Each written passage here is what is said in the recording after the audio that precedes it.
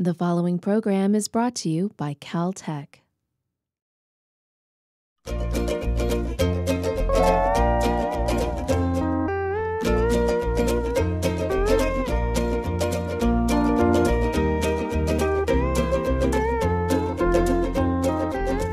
So Hawaii is a terrible place to have telescopes because we have to fly all the way from Los Angeles to here, and then we have to stop by the beach before to go mountain. It's terrible. I feel terrible having to do it. One of the other nice things about coming to Hawaii is that it is a lot like some of the places we see in the solar system. This is basalt. If you remember, basalt is one of the main components on the surface of Mars, and it's the thing that comes out of volcanoes. The Hawaiian Islands are huge volcanic islands, and this is a lot like some of the places on Mars. And now we're heading up the mountain to go to the telescopes. From the shore, we drive up to near the summit of Mauna Kea. We don't actually go all the way to the 14,000 foot summit of Mauna Kea tonight. We stay at the astronomers' headquarters called Halipahaku.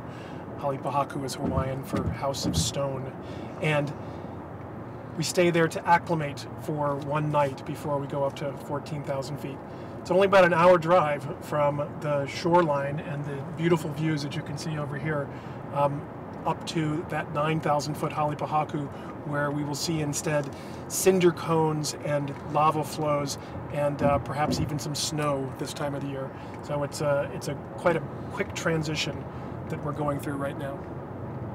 Up there in the clouds is the summit of Mauna Kea. I say in the clouds, but it's really well above the clouds. From the summit you can look down on the cloud deck below, and we'll have nice clear skies up there. In the foreground you can see some of these cinder cones that are dotting the side of this volcano. It's no longer a majorly active volcano, but it certainly was once, and it certainly will be again at some point. We're heading up the final road up to Halipahaku. We're sort of driving off what looks like perhaps the edge of the world here. You can hear the car grinding its way up the very steep slope. And if you look over here in this direction, you can see the volcanic top of the mountain. All of that is basalt and cinder and ash. And eventually we'll see the telescopes peeking out up there, but not till tomorrow, and we're heading up to the summit. Here we are at the astronomers' base camp, Halipahaku, 9,000 feet, big speed bumps, and this is as far as we'll be going tonight. We'll have dinner here, get some sleep, try to stay up late, sleep late tomorrow morning, and then head up to the telescopes tomorrow. This is what the dorm rooms that the astronomers stay in look like. Pretty exciting, isn't it? Okay, so we don't stay up here because it's a nice resort to stay in. We stay up here because it's the only place to stay up here. The view outside the window, though, you can at least see where we're heading tomorrow. Up the hill to the summit where all the telescopes are. And over here is the main building where all the meals are served. I'm whispering because astronomers are asleep day and night, and you're never sure who's going to be awake or asleep in the room right next to you. So you just always get used to whispering, whatever time of day it is.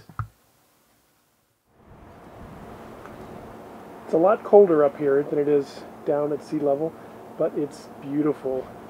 We're here on the slopes of the volcanic summit. You can see in the distance Mauna Loa, the other big volcanic summit on the big island of Hawaii. And you can see all of these red cinder cones in the landscape. The clouds that we drove through on the way up are well below us now, and it looks like it's going to be a beautifully clear night for observing tonight.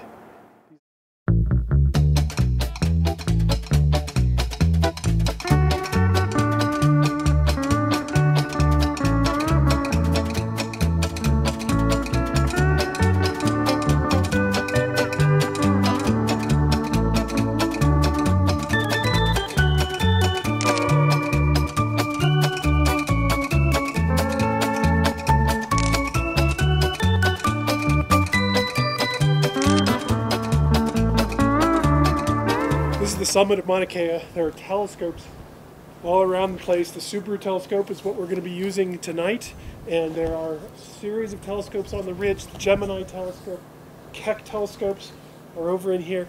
It's a spectacular place to do astronomy. It's 14,000 feet. We're above a lot of the Earth's atmosphere. We're above a lot of the clouds. It's dry, it's clear, it's a beautiful night. We're going to discover hundreds and hundreds of new objects in the outer solar system tonight.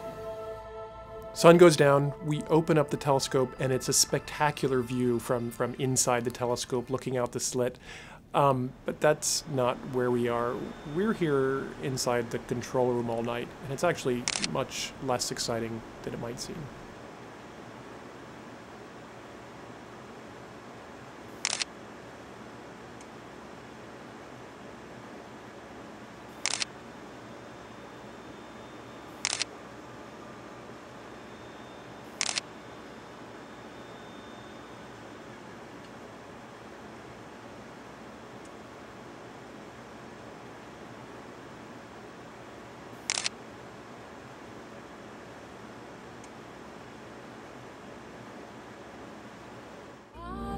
We got a lot of fantastic data at the telescope last night, and it's a quick trip. We're heading back to Pasadena, California now, and it'll take us a couple of months of data analysis to figure out what we really have, but I'm excited to see what's there.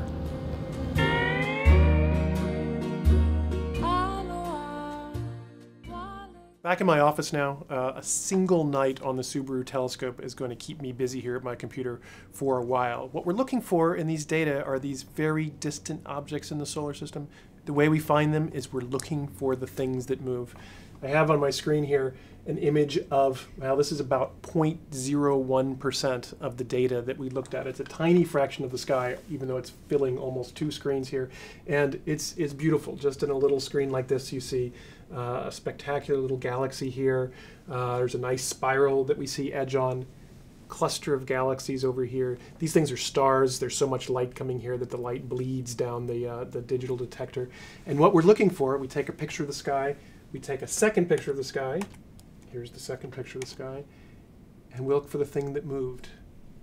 Did you see anything move? Well, there are a lot of things that you see that move really quickly when you look. You see these little streaks. These are just cosmic rays that hit the detector. There is one thing that you see move. This is actually a satellite that comes into the frame in this one frame, and in the next frame it's long gone. But just by eye, I haven't found anything in these data yet, in this 1.01% of the data yet. But the computer will help analyze. We'll find all the little moving things in there, find all of these very most distant objects in the solar system, and use this one night of data to really continue to help understand these most profound questions we can ask here using these smallest bodies to answer the biggest questions.